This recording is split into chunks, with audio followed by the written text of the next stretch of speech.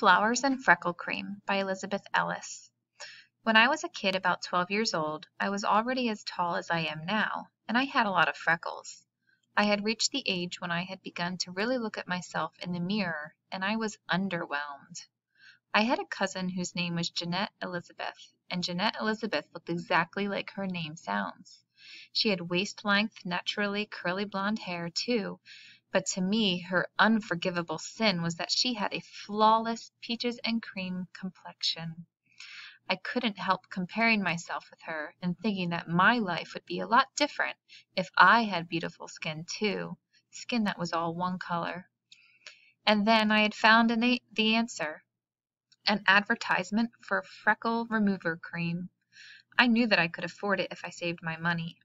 The ad assured me that the product would arrive in a plain brown wrapper, plain brown freckle color. For 3 weeks I went to the mailbox every day precisely at the time the mail was delivered. I knew that if someone else in my family got the mail, I would never hear the end of it. There was no way that they would let me open the box in private.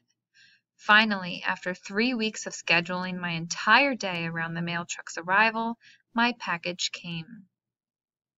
I went to my room with it, sat on the edge of my bed, and opened it. I was sure that I was looking at a miracle, but I'd gotten so worked up about the package that I couldn't bring myself to put the cream on. What if it didn't work? What would I do then? I fell asleep that night without even trying the stuff, and when I got up the next morning and looked at my freckles in the mirror, I said, "Mary Ellen, this is silly. You have to do it now."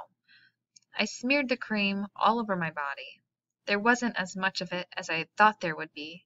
I could see that I was going to need a part-time job to keep me in freckle remover. Later that day I took my hoe and went with my brother and cousins to hoe the corn, as we did nearly every day in the summer. Of course, when you stay out hoeing corn all day, you're not working in the shade. And there was something important I hadn't realized about the freckle remover. If you wear it in the sun, it seems to have a reverse effect. Instead of developing a peaches and cream complexion, you just get more and darker freckles.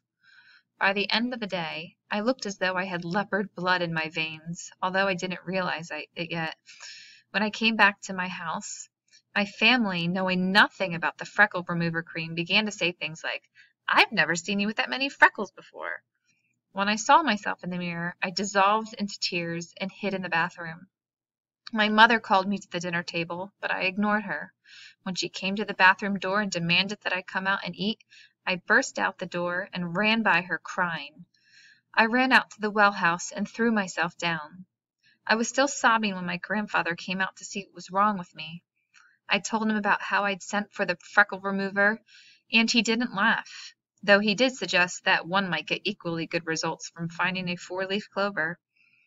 It was clear that Grandpa didn't understand, so I tried to explain why I didn't want to have freckles and why I felt so inadequate when I compared my appearance with Jeanette Elizabeth's. He looked at me in stunned surprise, shook his head, and said, "But child, there are all kinds of flowers, and they are all beautiful," I said. "I've never seen a flower with freckles." I ran back to my room, slamming the door. When my mother came and knocked, I told her to go away.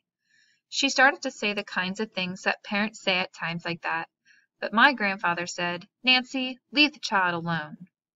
She was a grown-up, but he was her father, so she left me alone. I don't know where Grandpa found it.